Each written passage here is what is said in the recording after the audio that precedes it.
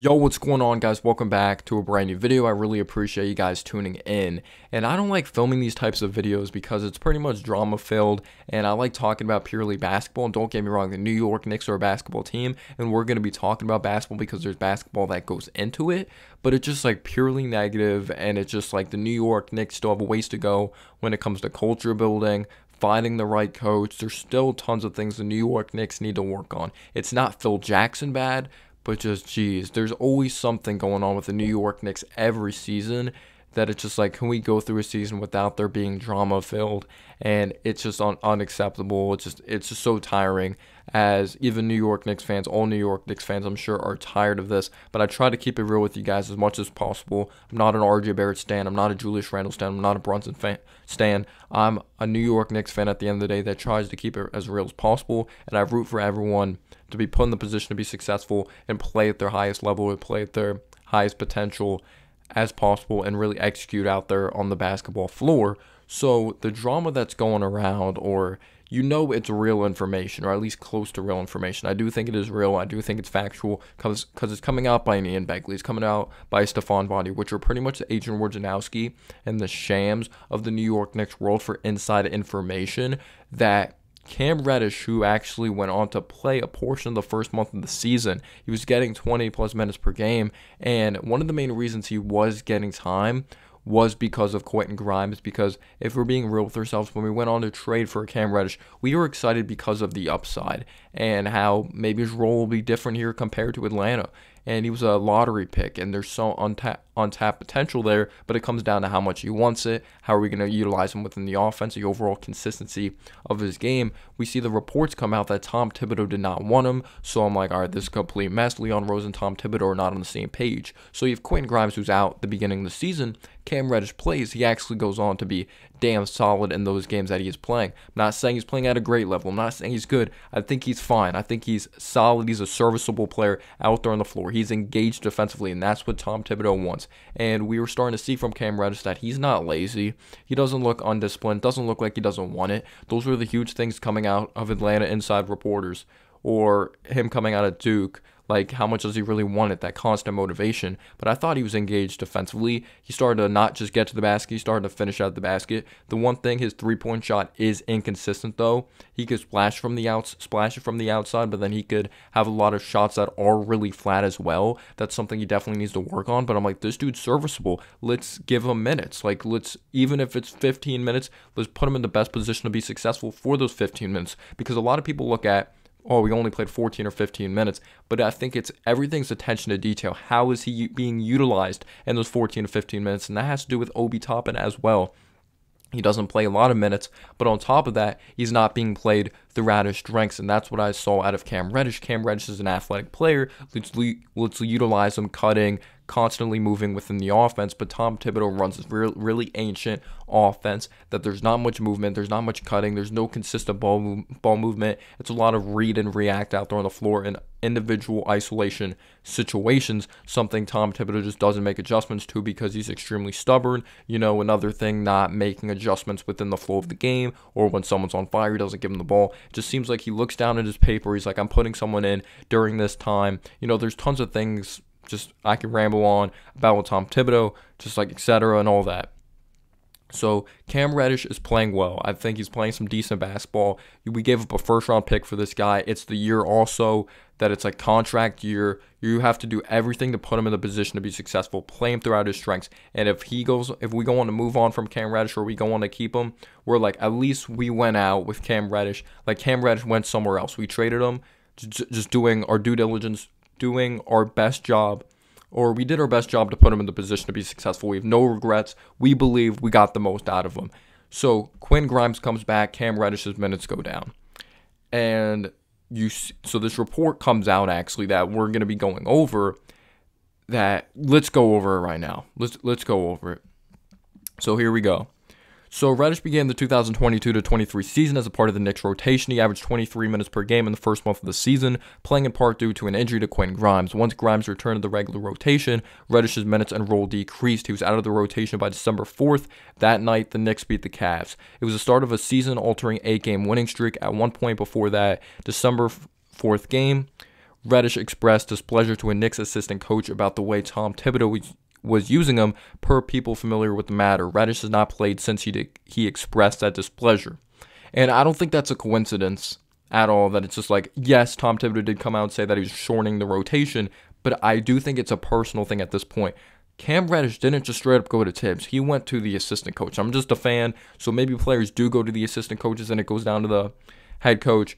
But keep in mind, Thibodeau was someone that didn't want Reddish when the New York Knicks went on to trade for Cam Reddish, getting him from Atlanta. So we barely played last season. Let's keep that in mind. We played him due to Grimes being out with an injury and his minutes decreased. So you could say Reddish doesn't have a great relationship with Thibs if you went to the assistant coach. By the way, which assistant coach freaking snitched in order for this to get out? And this is one of the things, it's like short rotation and all that, but we see that Reddish does deserve some minutes. You see how fatigued these players are in the fourth quarter, that it's like these players want to be fatigued if we at least gave Reddish like 8 to 10 minutes. You're telling me he's so bad, like the Knicks think he's so bad to the point that he doesn't deserve any minutes at all? That's blasphemy. That's just absolutely unacceptable. And there's a part of me that Thibs takes that as an insult, because I feel like Thibs is that type of coach. He wants to be right all the time. Like, no, I'm right. I'm utilizing him the right way. All right, he said that. Like, I'm offended. He's not playing. I really get that vibe from Tom Thibodeau, but I don't know him personally at all. And then you look at it, when we do have those occasional blowouts, not all the time that we blow a team out, but most of the time when we're playing like the Pistons, because we always go on to beat them. Svi Mykhailiuk enters the game at the end. Ryan Arcidiacono, he plays like in garbage time and the game's completely over. Cam Reddish doesn't even play in garbage time. He doesn't play at all in garbage time. So I feel like it is a personal thing, and that's coaching. Winning or losing, you could say we went on to win when we adjusted the rotation. No Derrick Rose, no Fournier, no Cam Reddish. But Cam Reddish or not, like, I don't think not playing Cam Reddish is like one of the main reasons you're winning games. Yes, Grimes definitely did help out defensively, but you see it even after that winning streak, like 8-game winning streak, like there's still tons of ups and downs, and you see how the vanilla offense and playing guys a certain amount of minutes definitely does affect us in the fourth quarter. And we also don't have great players. We have good players. Great players could play throughout tiredness and step up in the big moments. Good players, I feel like it's a totally different story.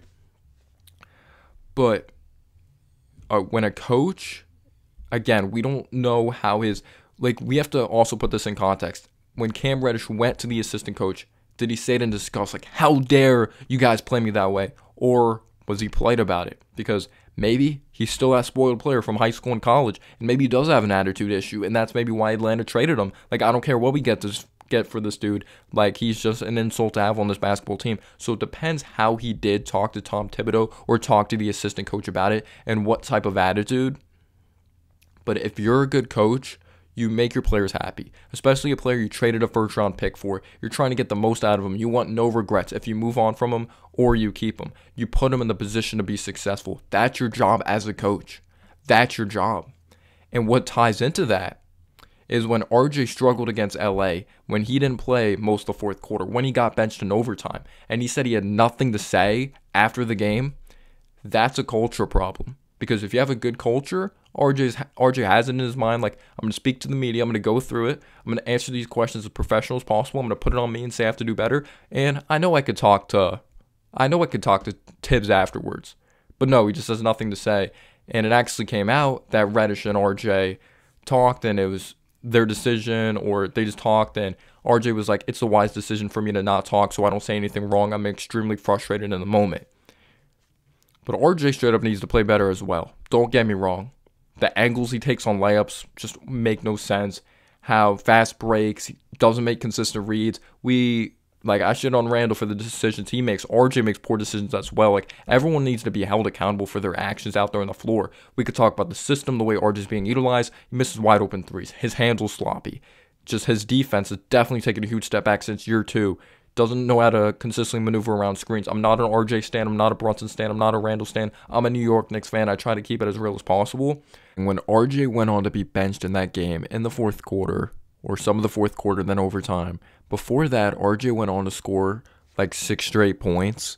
But a couple of them I do understand were easy. I believe a couple of them were in transition, just really easy looks at the basketball. One was really nice, a really nice drive baseline.